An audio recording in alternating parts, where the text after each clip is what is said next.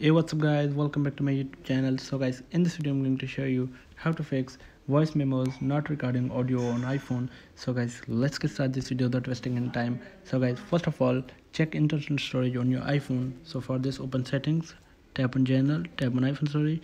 So guys, if your iPhone storage is full, so clean up some storage on your iPhone. So after this, the next solution is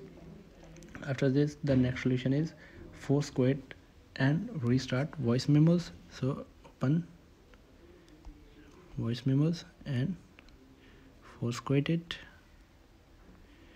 After enable force quit, and then the next solution is enable background app refresh. So for this, open settings, tap on general, tap on background app refresh.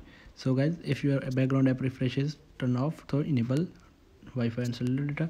So enable the background app refresh. After this, the next solution is reset all settings on your iPhone. So for this, open settings, tap on general, tap on scroll down, tap on transfer reset, tap on reset all settings, enter your iPhone passcode. So guys, this will reset all settings. No data or media will be deleted from your iPhone.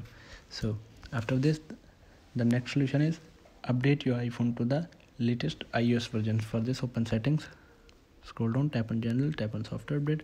So guys, check for update and update your iPhone to the latest iOS version. So guys, here are some simple solutions to fix this issue.